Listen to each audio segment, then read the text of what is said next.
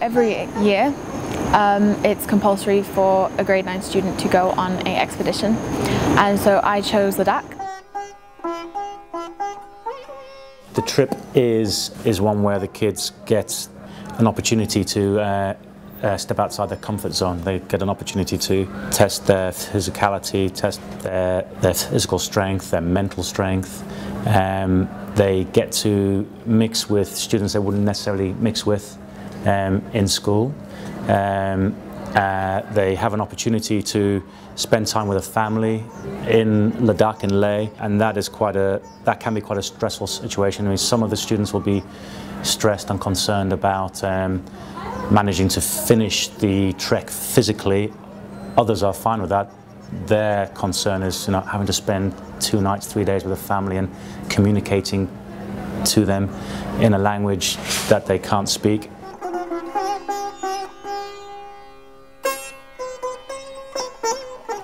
Molly, she said things like, I've had the most challenging experience of my life, I've had the most interesting experience of my life, that I've been the most scared I've ever been, that I've felt the worst I've ever felt. So there were lots of extremes.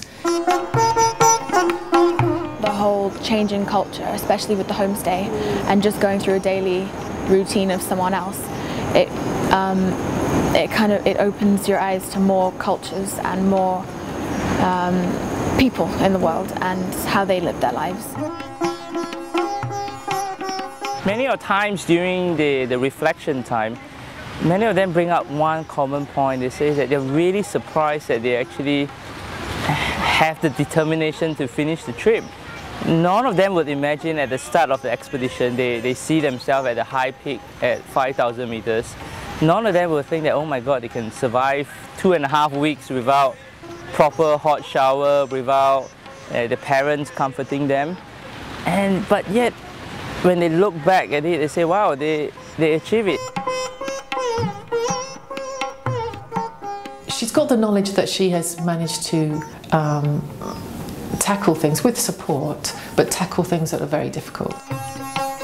If you put anybody in a situation where they are challenged, they learn a lot more about themselves, and they learn not only about themselves, but they learn about their friends. I mean, if they're there with their friends and people they don't necessarily know, they learn a lot about those people, and that is a valuable education. And just learning about yourself and learning that you can overcome challenges, and sometimes you need those around you to help you. That in itself helps later on in life, I think.